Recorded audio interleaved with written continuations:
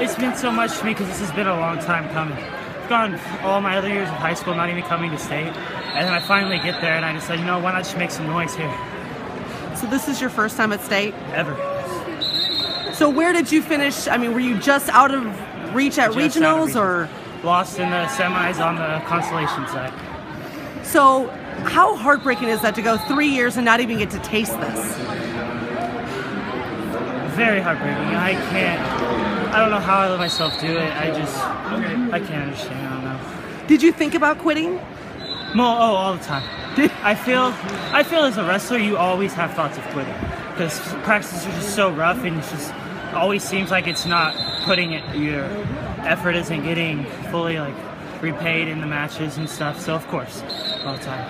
So this year, what drove you? I mean, to come out senior year, I mean, you could have been chilling this year. Yeah, but I feel like I've seen a lot of people come through my school who either should have been placers or should have been even multiple-time state champs, and it's never happened. And I kind of felt like I just took on all their energy and just brought it into this tournament with everything I have. Tell me about that match. I mean, that goes to, into overtime. Tell me about winning that.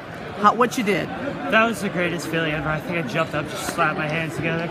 But he fought very hard, and it was a great match going all the way through. And I'm exhausted, but I'm just happy I made it through on top. Man, it was, down to the wire.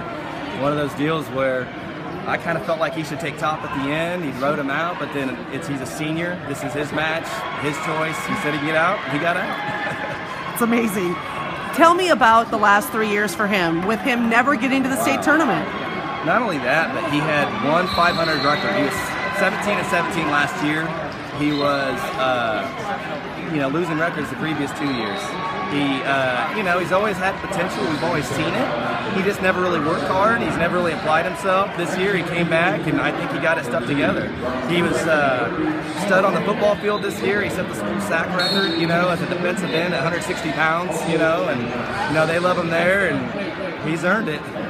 Tell me about just, he said that he thought many times about quitting. How impressive is it for a kid to come out after 3 years of not getting to state and then coming out and now he's in the championship? Yeah, losing is tough in anything, but wrestling is about as tough as it gets. And I'm sure he saw some of his teammates succeed, and, it's tough. And, just to go from that low to this high, you don't see that very often. And honestly, I don't know of another kid that's done it.